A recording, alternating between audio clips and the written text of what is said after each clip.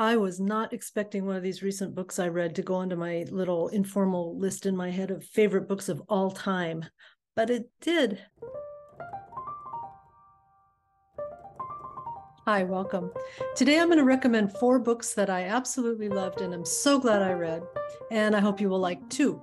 Number 1, The Covenant of Water by Abraham Verghese. He is the author of the best-selling book Cutting for Stone, which a lot of people have read and loved. Abraham Verghese is a medical doctor and professor at the School of Medicine at Stanford University, and he's written 4 best-selling books, which I find very impressive. The Covenant of Water is huge. It's more than 700 pages, and all of them are well worth reading. If you're like me and really enjoy a good book, you'll love that, because when a book is amazing and so satisfying to read, you never want it to end. That's this book. It covers the years from 1900 to 1977 and follows 3 generations of a family in Kerala, India.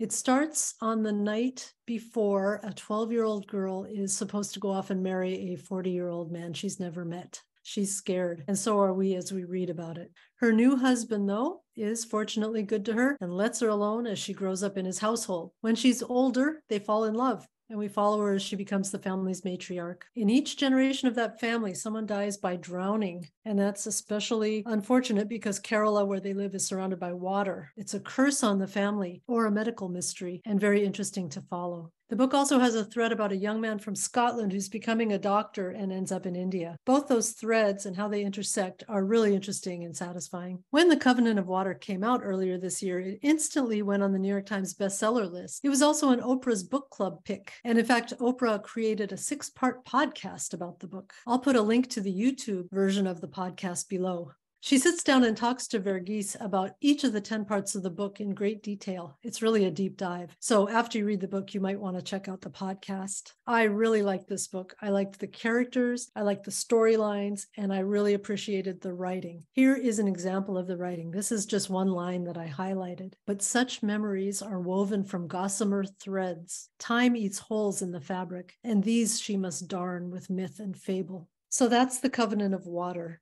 I read the print book, but Abraham Verghese narrates the book himself, and I've heard great things about the audiobook. You'll see if you watch that Oprah series about it. He's interesting, and he also has a lovely voice. It's no stretch to imagine that he'd be a great narrator. I will probably listen to it at some point. Number 2 is Demon Copperhead by Barbara Kingsolver. I read this right when it came out, before it was announced as a Pulitzer Prize winner, and I was so happy when I heard that it won. It's another big book, 560 pages. It's about a boy who's born to a teenage single mother living in a trailer in southern Appalachia, and his growing into adulthood. I was fascinated to read Kingsolver's story about how she came to write this book. She was in England, and she stayed overnight in Charles Dickens's house. She said she didn't think he was there, but he was. Charles Dickens, of course, wrote David Copperfield, which is a story of institutional poverty and how it damaged children. And Kingsolver said she'd been wanting to tell the story of Appalachia, where she lives, and poverty and drugs, but she hadn't been able to figure out how to tell the story, and she didn't know if people would want to read it. Charles Dickens told her, of course, people would read it. And so she was inspired to sort of reimagine his Victorian story,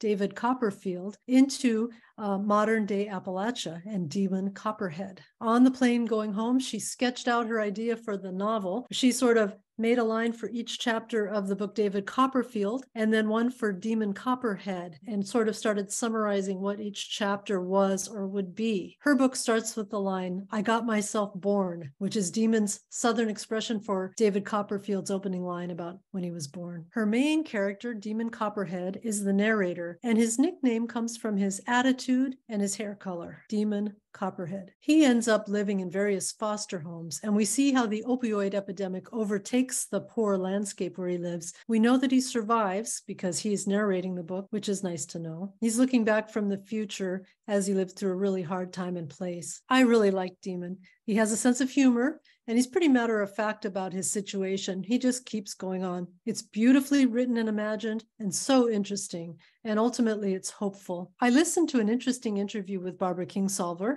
speaking about Demon Copperhead, and I will put a link to it below. It's really rich, interesting writing, a great story, and worth reading. Number 3 is called Lady Tan's Circle of Women. I read this book in less than a day, which I remember I didn't have time for, but I just couldn't put it down because it was compelling. I liked the acknowledgement section at the end of the book as much as what came before. That's where Lisa C., the author, wrote that during the pandemic, she noticed a book on her shelves she'd never read before. It was called Reproducing Women, Medicine, Metaphor, and Childbirth in Late Imperial China. She sat down to read it, and she found a mention of a woman doctor who wrote about her medical cases in the year 1511. She found that the book was still available, including in an English translation, and her next historical fiction novel began coming together in her head. I love knowing that background. It's really a master who can tell a story about a time so long before our own in such amazing detail that you feel like you're there. And also one that's set in a culture that's so different from our own, but is so relatable and understandable. I really liked reading what is clearly very detailed research into settings, hierarchy, life in privileged society, medical care, and ethics of that time, and so much more. And the plot is very interesting. This is a fascinating story about women in 14 and 1500s China, specifically a female character with high standing. That's an unintentional play on words when you consider foot binding, which crippled women and limited their mobility. We see the protagonist move throughout the seasons of her life, first getting trained in doctoring and then being a doctor. And I was very interested in the story and the characters, and I just couldn't put it down. It was such a good read. I really recommend it. Lisa C. has really written some amazing books. I also recently read her book, The Island of Sea Women, which was wonderful. That one is historical fiction about two girls on a Korean island who are learning to dive with other women whose livelihood is diving for seafood on the ocean floor. I really recommend that one. The first book of Lisa C.'s I read was eons ago. On Gold Mountain is a memoir that tells the story of 100 years, starting with her family's immigration from China to America, where they found the dream, Gold Mountain. Number 4 is Love and Saffron by Kim Fay. This book is lesser known, but I just loved it. I kept reading about it being compared to the book 84 Charing Cross Road, which is one of my all-time favorite books ever. So I checked it out and I liked it so much that I think it too has actually gone onto my list of all-time favorites. I remember thinking, I didn't know there were still new books that would go onto that list. It was kind of exciting. It's an epistolary novel, so it's written in letters and it's set in the 1960s. It starts with a sort of fan letter from a young woman in Los Angeles to an older woman who lives on an island off Washington State and writes a food column. The younger woman is a wannabe food writer, and she sends the more established writer a packet of saffron and a letter, and they begin a friendship that goes on for years and years and years. It's about food and friendship, some of the cultural challenges of the 1960s, and more. It's a really, really good book, and I highly recommend it. Short read. I think I read it in an afternoon and really, really enjoyed it. So those are my 4 recent good reads. I hope you heard something there that made you want to go check one of those books out. My name is Leslie, and this is a brand new channel about embracing midlife.